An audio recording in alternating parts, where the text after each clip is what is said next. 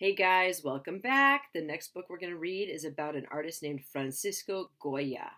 And I got to warn you, this one's a little creepy, so if you don't like creepy things, you might not want to watch this one, okay? All right, let's get started. Francisco Goya was born in Fuendetodos, Spain in 1746. He was one of Spain's greatest artists and discovered new ways of painting that led to the exciting world of modern art. And this is a self-portrait of him.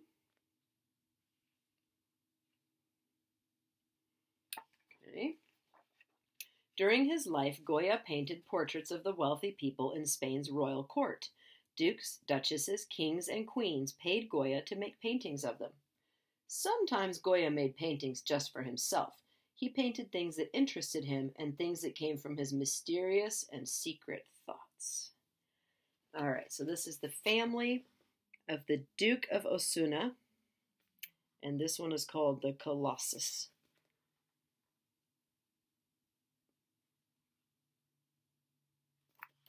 Okay.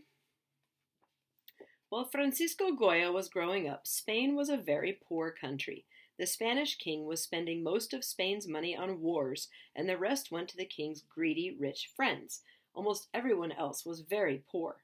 Cities didn't have garbage pickup or streetlights or police departments. Roads were rocky and bumpy, and bandits were all over the place. Okay, so we have a cartoon here. Little baby Francisco saying, "Dad, can I have a new stick to draw in this dust with? This one broke." And his dad saying, "Francisco, you know I can't afford a new stick every time I turn around."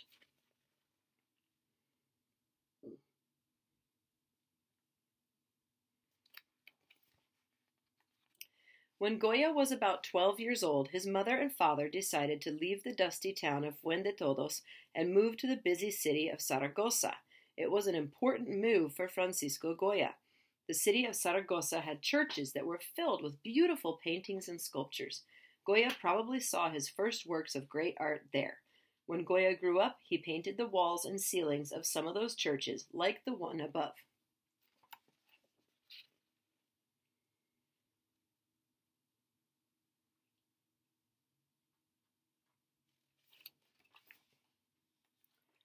When Goya started school in his new city, he must have shown a great interest in art. His teachers thought he should go to learn about art from Saragossa's master artist, José Luzán.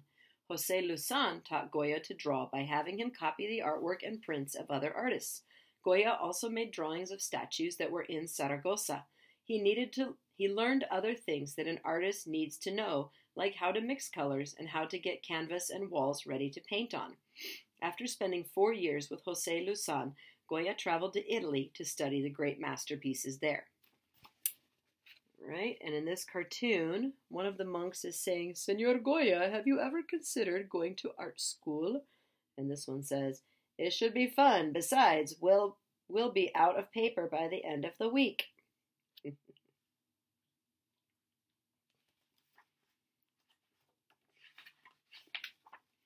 There are stories about Goya's adventures on his trip to Italy. Some of them tell of Goya fighting bulls in different towns along the way in order to make money. No one knows if these stories are true, but his paintings show that he knew a lot about bullfighting. Bullfights were very important to Goya throughout his life. He painted many pictures of them and made a series of famous prints too. All right, so here we have a cartoon. Gee, I wonder if I should be a bullfighter or an artist. Pain, oof, blam, hurt, ouch. An artist, definitely an artist. And then here's one of his bullfight paintings.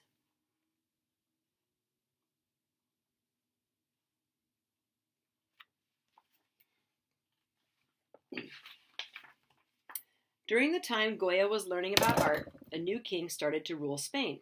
King Charles III wanted to make things better for his country. He began by fixing up the capital city, Madrid. Soon it was safer to go out at night. Streets were well lighted, garbage was picked up, and new buildings and palaces were built.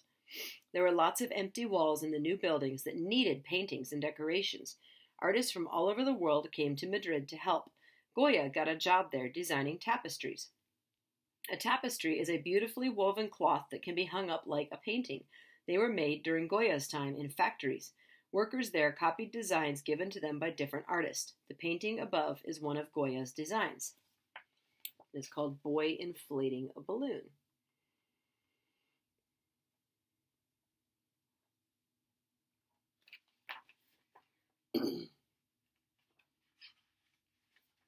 Soon, people in the royal court noticed Goya's beautiful tapestry designs and asked him to paint their pictures. He was even asked to paint a portrait of King Charles III. One of Goya's special gifts was his ability to show not only how people looked, but also what kind of people they were in real life. Goya liked King Charles III and painted him looking wise and friendly, but he painted the next king of Spain and his queen above the way he knew them to be. Even in their fancy costumes with jewelry and medals, Goya showed them as dull and oafish people. All right, so here's Charles III, the one that he liked. And here's the new king and queen, family of Charles IV, looking dull and boring.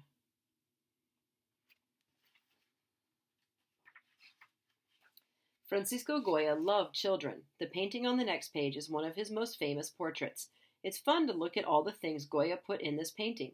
The hungry cats in the shadows give you a feeling that the boy's pet bird could be in trouble at any moment. Goya found an interesting way to sign his name, too. He put it on the card that the bird is holding in its beak. The boy's bright red suit makes him stand out from the background. But the really special thing Goya did in this portrait was to paint the boy's face so that he almost looks alive. Okay, so notice the hungry cats, the bird holding the card, and the boy's face. And this one is actually called Don Manuel Osorio Manrique de Zúñiga.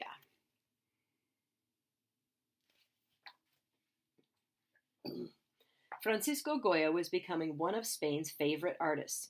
He made lots of money and had friends in the royal court. Just when things seemed like they couldn't be better, something happened that changed Goya's life and the way he painted forever. This one is called Detail of the Madhouse at Saragossa.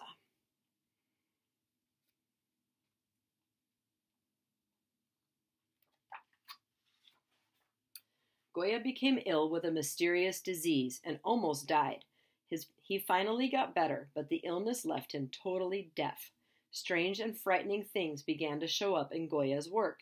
He may have painted the things he felt during his illness. People were probably surprised at the new way that Goya painted. So the cartoon here says, "Are you sure this is the same guy who did your sister's family portrait?" You can see bats and things in there. And this one is called Witches' Sabbath.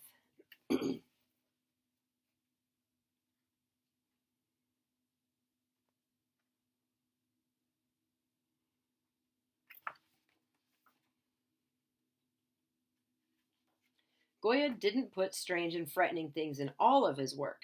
People still asked him to do portraits and other paintings. Goya's looser, exciting brushstrokes gave more movement and expression to his paintings. The Miracle of St. Anthony on the next page was done for the ceiling of a church. When you see it close up, it almost looks unfinished, but Goya knew that from a distance, his new style would make this painting look more lifelike. So this is a detail of the Miracle of St. Anthony.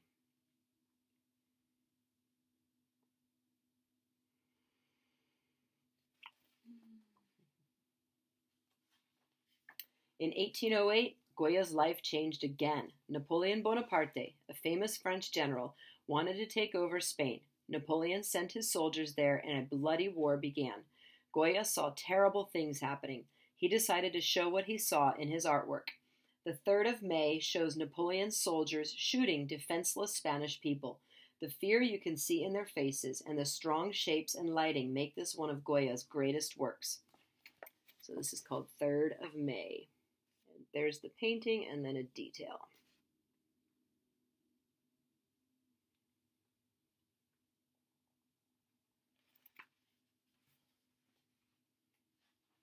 When Goya was older, he moved into a large house and decided to paint the walls there. These paintings were Goya's most mysterious and powerful works. He never told anyone what they meant. The frightening witches, strange creatures, and people fighting could have had something to do with the way Goya felt about his sickness, his deafness, the war he hated, and his old age.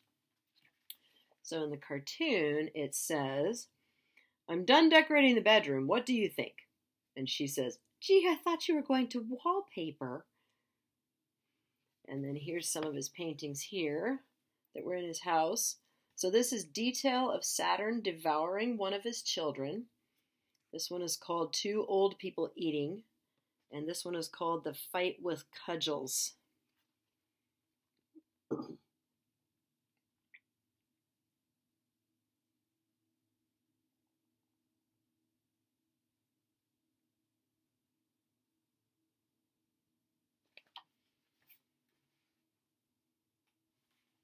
Francisco Goya lived to be 82 years old. He was able to show the real deep down feelings of the people he painted in his lifelike portraits. Goya is also famous for the wonderful drawings and prints that he made. Many of them are as hard to figure out as his mysterious paintings. Goya painted many different subjects during his life. His beautiful portraits of Spanish life are as interesting as the strange, powerful works he made after his illness. Modern artists who came after Goya learned much from his exciting and expressive style of painting. Okay, this is detail of child from the family of the Duke of Osuna, which we saw. This is Tu que no puedes. They can't help it. And this one is called Detail of the Meadow at San Isidro. And this one is called Detail of Witches' Sabbath.